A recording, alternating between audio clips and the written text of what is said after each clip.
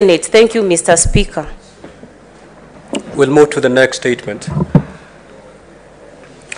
The Honorable Senator Edwin Sifuna.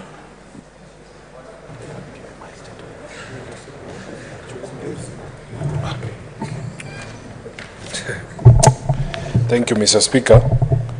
Mr. Speaker, I rise pursuant to Standing Order 53-1 to seek a statement from the Standing Committee on Land, Environment and Natural Resources on the issue of illegal and irregular misallocation of public community land in Buruburu Phase 5 Estate on Katulo Road, Nairobi Block 79/789. In the statement, the committee should explain the circumstances under which the said parcel of land, which was meant for public utility and open spaces, was allocated to individuals and state the identities of the beneficiaries. Secondly, they should cause the Ethics and Anti-Corruption Commission to conduct an investigation into the allegations of illegal allocation of public utility plots and open spaces in Buruburu Estate. State the measures, if any, being implemented by the Ministry of Lands, Housing and Urban Development to ensure that if public utility land is to be allocated to private developers, evaluation is undertaken to ascertain the value of the private development outweighs the value of the public development. And finally, outline steps taken by the Nairobi City County Government to reverse the illegal acquisition and to safeguard public utility land from grabbing in the future.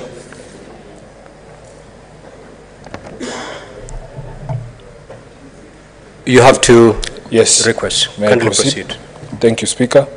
Mr. Speaker, pursuant to Standing Order 53-1, I seek a statement from the Standing Committee on Land, Environment and Natural Resources regarding claims of illegal allocation of public utility plots and open spaces within Woodley Estate, Nairobi City County.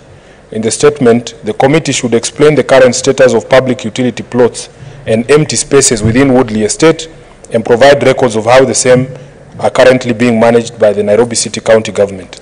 Secondly, give a status report on the revocation of titles that had been issued following illegal allocation of the same land, stating what the county government is doing to ensure that land is reverted back to the county. And finally, outline the measures that have been put in place by the Nairobi City County Government, if any, to ensure that these public utility plots and open spaces are not illegally allocated and or obtained. I thank you, Mr. Speaker. Senator Tabitha Mutinda.